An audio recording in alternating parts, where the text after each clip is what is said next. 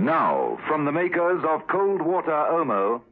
Two men in monks' cassocks moved silently down the stone passageway of Old Hill Monastery. They opened and closed a heavy Gothic door and walked across the carpeted room. One of the men removed his monk's robe, revealing the uniform of a colonel in the British Army. Nearly 12 o'clock, Baxter. Yes, Colonel James. Better do a round. Take a walkie-talkie and report back. Very good. Baxter helped himself to a walkie-talkie from the cupboard and left Colonel James to some paperwork on the desk. A short while later, in the passageway beneath, Baxter paused at each of the monks' cells. They were all heavily bolted on the outside, for Old Hill Monastery was a prison for captured spies.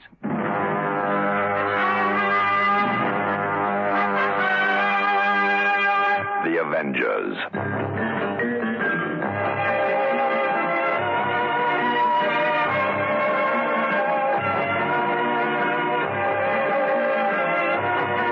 John Steed and Emma Peel, The Avengers.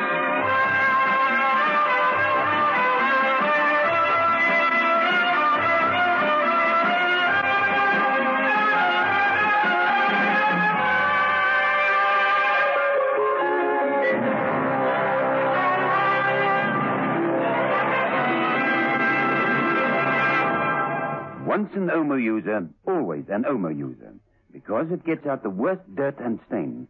Mrs. Francis of Port Elizabeth found that Omo cleaned her husband's bathing trunks. He used to come home and they'd be mopped and splodged with tar and oil from our beaches. Well, he wanted to throw them away first. Well, he'd soak them overnight in cold water Omo. And the next day they were shimmering white again. Cold water Omo cleans best. Over 1 million South African housewives have proved it. Walls Ice Cream presents the new Pink Pussycat song. We drop your breath and then up, top and hop. That's on inside. White milky chocolate the way you like. All over the outside. Where walls Pink Pussycat now.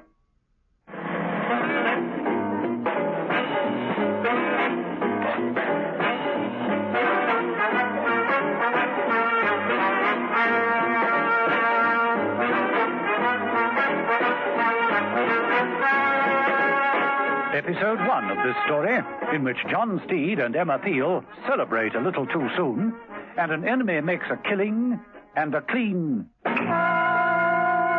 getaway.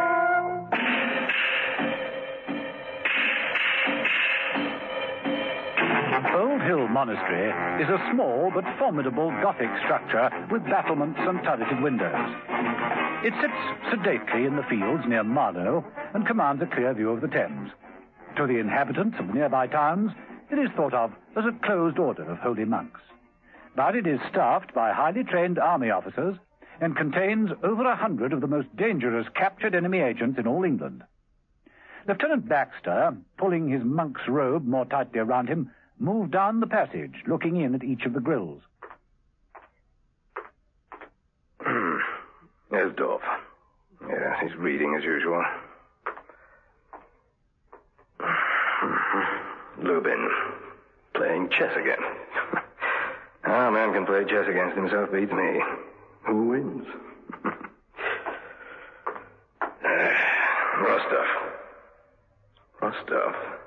Rostov?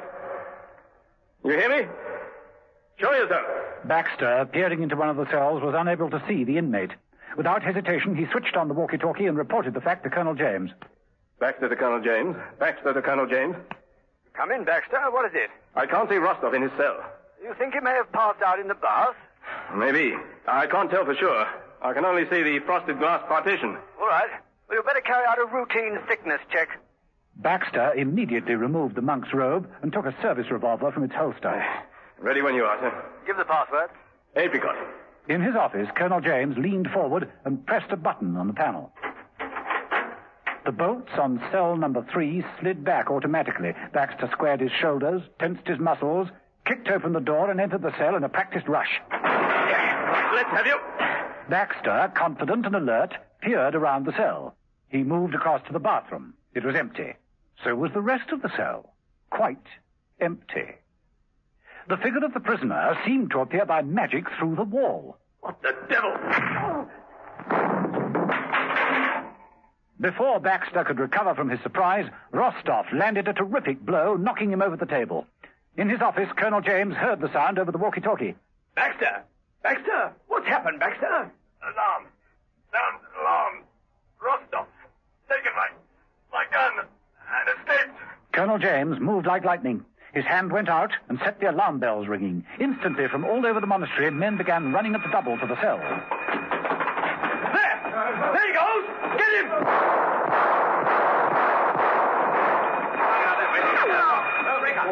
Rostov, at the end of the passageway, whipped off a few warning shots and raced to the next corridor.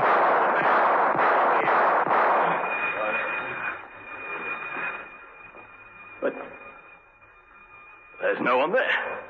Just a blank wall. He couldn't have got away. It's disappeared.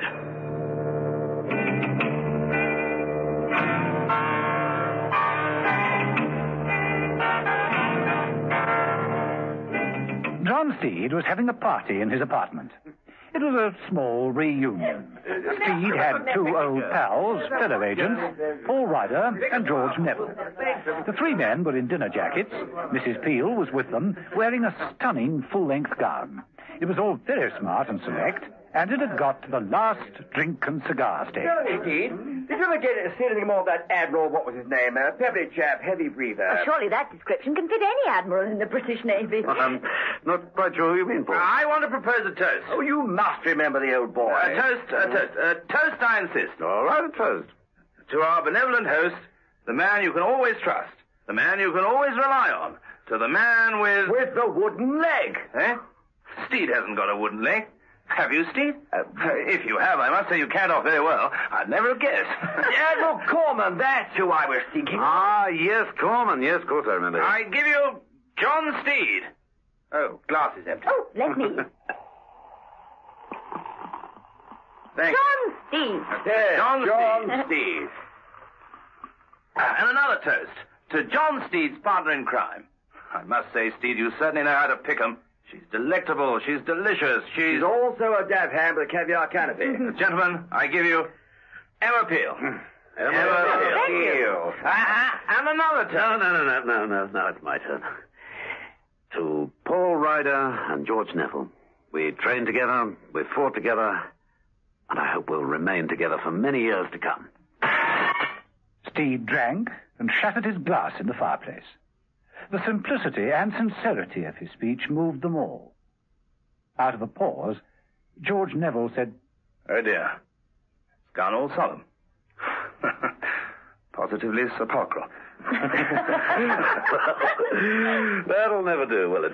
No, because we've never been solemn. Not even in the tightest spot. Not even during the EBA, Steve, remember that? Oh, yes. The EBA. Ah, the EBA. The EBA?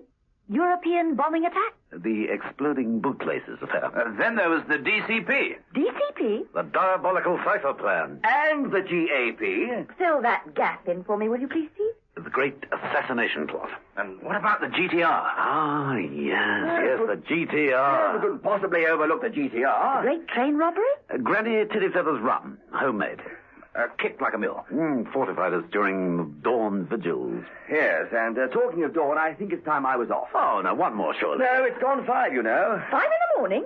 Oh, it can't be, surely. Mrs. Peel moved to the window and drew aside the curtains. The cold light of dawn flooded into the room. Down in the street, the mews was deserted. Well, it's home with the milkman then, isn't it? I think our walk is not far, and it'll do me good. Well, thanks for everything, Steve. Next time to my place. Goodbye, Emma. Great pleasure meeting you. See you all again soon. I can let myself out, so don't worry. Goodbye. Goodbye. Bye, old chap. Bye.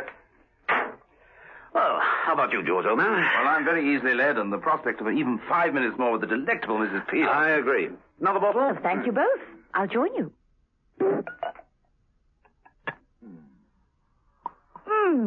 Delicious.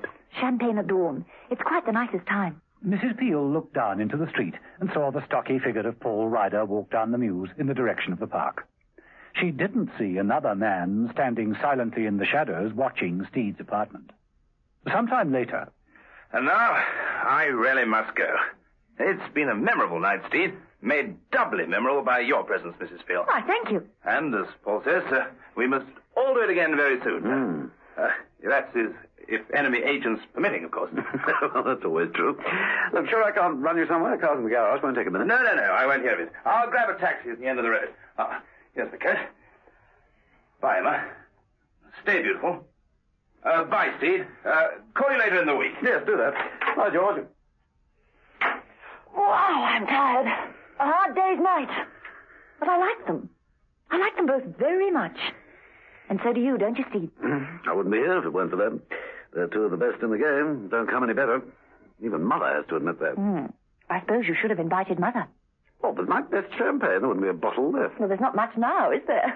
No, so we'd better finish it up, hadn't we, Mrs. Peel?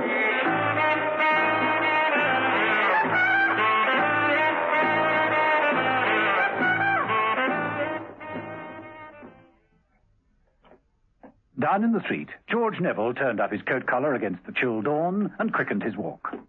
Near the corner of the mews, he stopped. A voice from the shadows said, Neville. George Neville. Here. What the devil? Neville took a pace towards the voice. The figure of Rostov appeared near the blank wall like magic. Neville reached for the gun in his shoulder holster, but too late. Rostov had a gun trained on him and fired it several times. George Neville was spun round by the impact of the bullets. He fell among the dustbins. Steed and Mrs. Peel, hearing the shots, tore out of Steed's apartment. George! Neville! Steve? Steve, is he all right? George, who did it? George Neville managed to gasp out, Rostov. Was Rostov. and then he died in Steed's arms.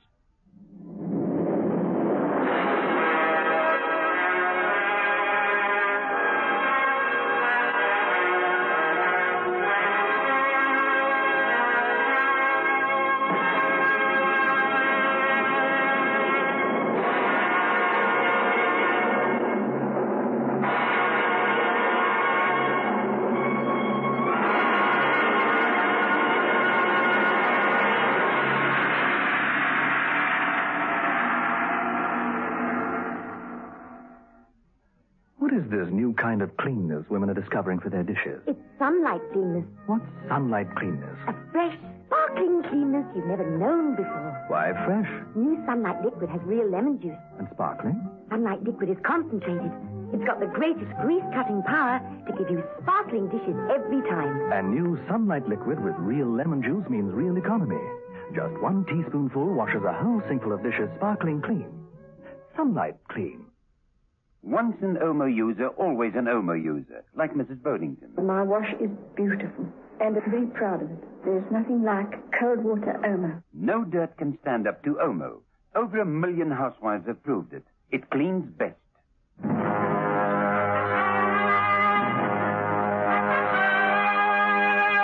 The Avengers.